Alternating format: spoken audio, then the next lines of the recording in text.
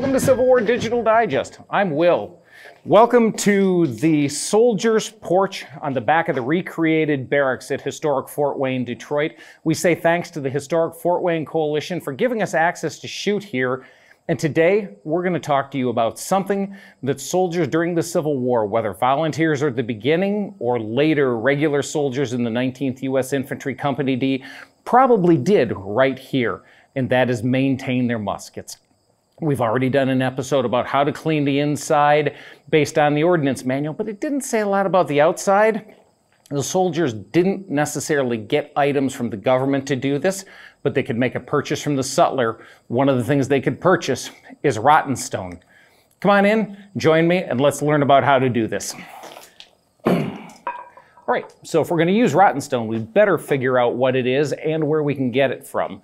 So first, a what? Rottenstone is a mix of weathered limestone and diatomaceous earth ground into a powder. This becomes an abrasive which will help you clean metal surfaces like the outside of your musket barrel and metal fixtures or the brass of the buttons of your coat.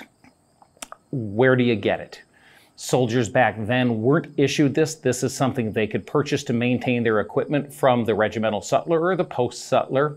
In my case, I went to Comer's Gun Works, a vendor in the living history hobby, to go ahead and get this. It comes in a small tin and is powdered and ready to go. What are we going to need? We need our Rottenstone, we need some water, and we need a rag. So I've got a cotton rag here, I've got the Rottenstone, and we'll take a little water out of the canteen into a cup.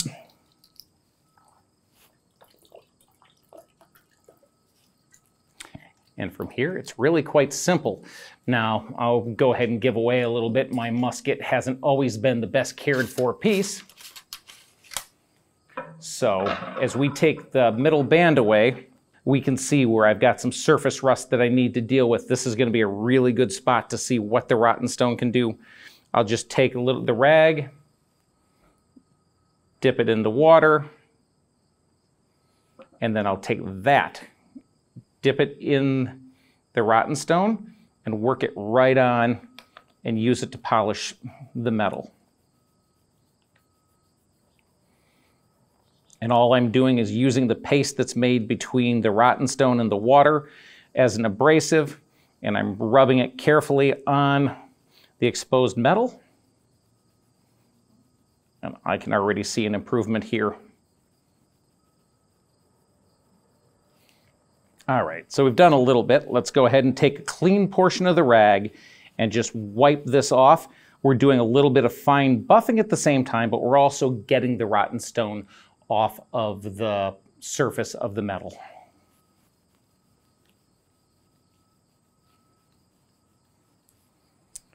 Considering how bad that was, that's not bad for a first pass. Let's go ahead and do a little bit more.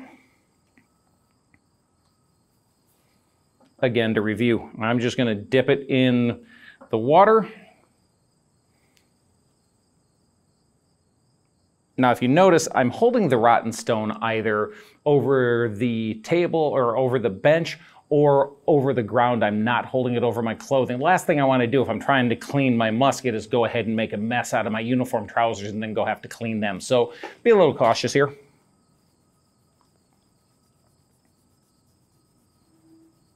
And this is really what soldiers would have done in their downtime. Take care of that musket that you've been issued. You didn't get issued supplies by the government. You may have to purchase some yourself from the sutler. Rottenstone is just one example of the abrasives available, but it's an example that's regularly available to us today.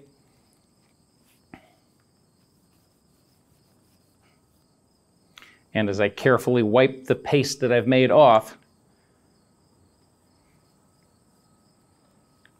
I can already start to see an improvement, and as I'm working my way out from this area out on the weapon, I can also see that the rest of the barrel is taking on a better shine. So if you're at a living history event, this is something you can spend a decent part of your day doing, and doing what the soldiers did. So I'm going to continue to work on this and going to take my not so well cared for musket and get it ready for inspection out on the parade ground later on today.